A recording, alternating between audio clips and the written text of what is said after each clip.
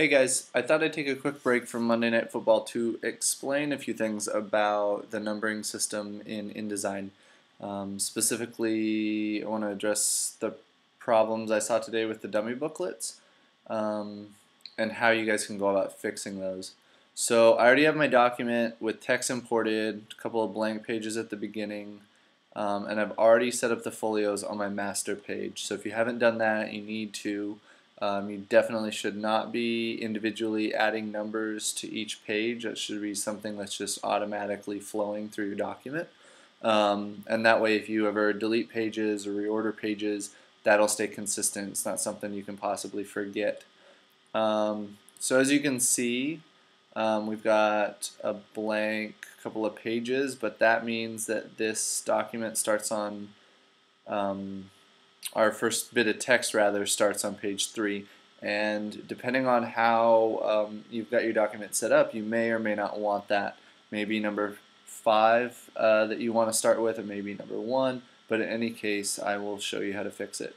So you need to have your pages palette open, and you need to select all of the pages in your document, and you can simply click on page 1, scroll all the way to the bottom, hold down Shift, and click on your last page, and you'll see they all go blue, which means they're all selected.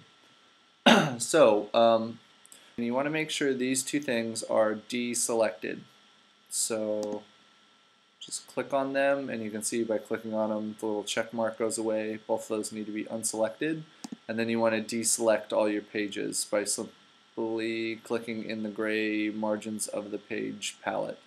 So then you want to click on the page that you want to actually start your numbering with. In our case, it's number 3.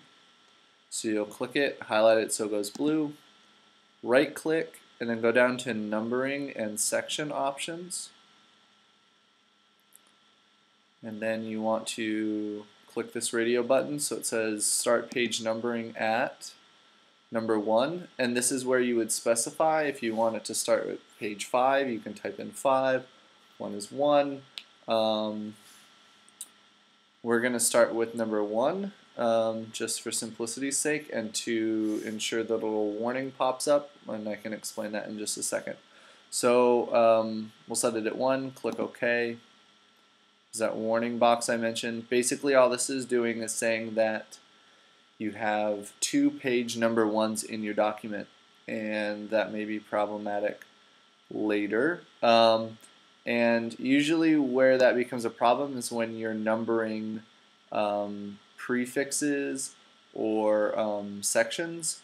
And as you guys get a little deeper into creating books, you'll run into that. We won't have it for our booklet design. So I'm going to go ahead and click OK. You can see it starts at page number 1 and then goes through the folios sequentially. But if we go back up here, here's that other number 1 that it warned us about. We can simply delete that. If we hold down Shift and Command and click on that box, what that'll allow us to do is override the master page styling, and that box will become active, and we'll just simply delete it. You can see when it's this dotted line that indicates it's a master page dialog box, it's not selectable until again you hold down Shift, Command, and click on it. So that'll allow you to reset your page numbers and start them really on any sequence you want. And yeah, hopefully that helps.